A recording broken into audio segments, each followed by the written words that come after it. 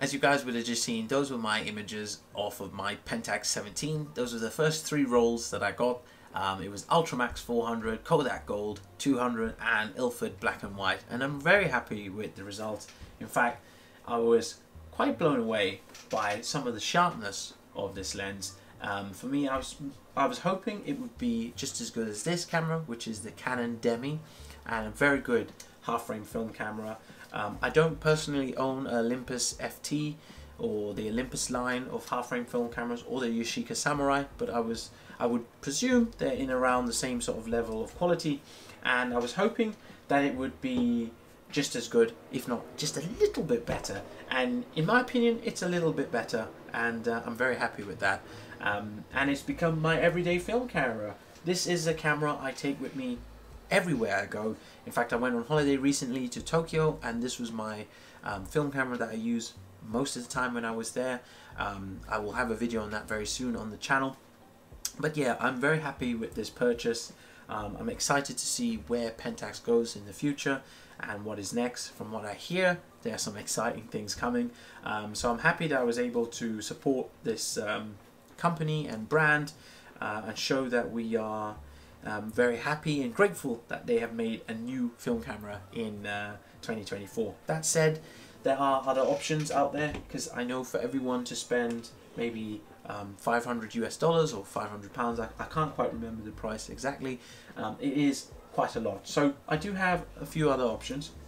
We do have the Ektar H35 Kodak half-frame film camera. Now this is basically a disposable camera. It's going to get you that disposable effect, especially this version. There is a newer version that has one glass element in the lens, I believe, and that's a little bit better. It probably would be a fun camera to have to give to your friends at a party or something like that, just capture random moments, but it is a way to enter into film photography at probably one of the most affordable ways. It's around 50 to 40 pounds. But yeah, that is one way to get into the half-frame film camera. Or, like I previously mentioned, the Canon Demi. I got this for about 150-ish pounds, and it was in pretty good condition. I've taken many photos with this, and this was my everyday film camera before. It did have a few issues. There's 1 or 2 occasions when the film didn't roll on properly halfway through, so I don't know why that happened. And the viewfinder, sorry, not the viewfinder, the light meter wasn't always working. So there were some times when I had to just sort of cover it and then expose it again, and then it would start working. So you do get that with slightly older cameras. There are, you know, moments where things may not always go according to plan. However, I do like the 28mm on this, and it paired very nicely with my Ricoh, which is also 28.